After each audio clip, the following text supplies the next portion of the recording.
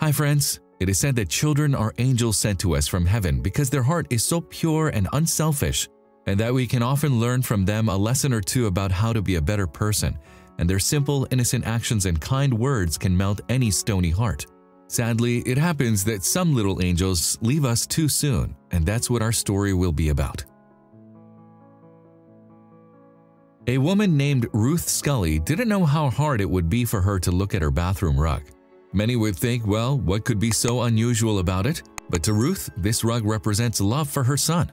Nolan Scully couldn't be without his mother because he had soft tissue cancer. So, when his mother would take a shower, he would lie on this very rug. It all started with the usual nasal congestion that nobody pays much attention to. At first, the boy was just sniffling, but eventually it turned out to be a sign of a terrible diagnosis. One night he felt bad and his parents took him to the hospital, where he was soon prescribed antibiotics, salt spray, and moisturizer, but this did not help, and after some time Nolan's adenoids were swollen, after which he had surgery and had his tonsils removed.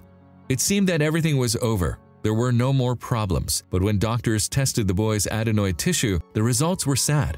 It turned out that Nolan was diagnosed with rhabdomyosarcoma, a soft tissue cancer, and an urgent treatment had to be started. Months of radiation therapy, chemotherapy, and painful treatment seemed to work in Nolan's favor as he began a slow recovery, and his parents saw a ray of hope and even created a Facebook page for him to document his journey and inspire other children like Nolan.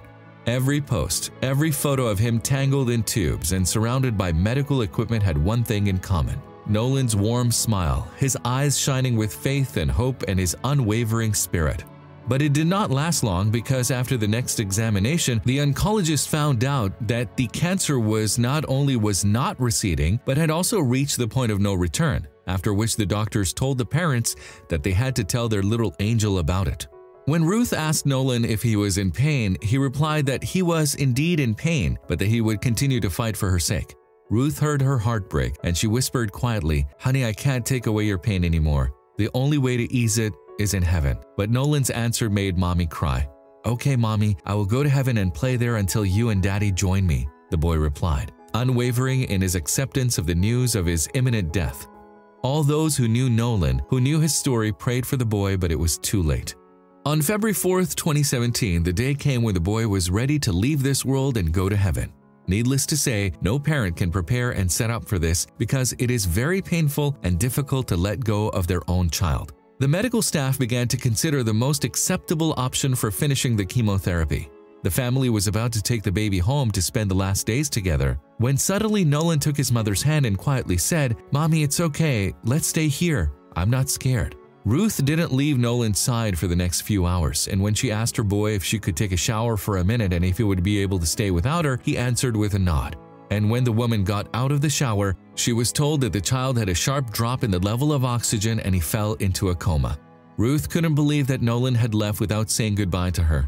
She lay down beside her son. This went on for several minutes, after which a small miracle occurred. The equipment showed activity again and the boy woke up, as it would turn out later, for only 4 words.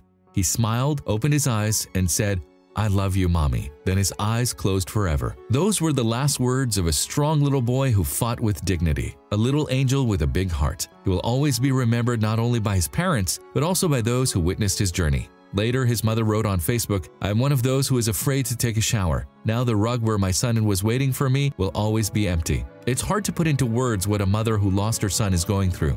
But his smile and last words will forever remain in my memory and will warm my soul until we meet again in heaven. Friends, just take care of yourself and your loved ones. Talk to you soon.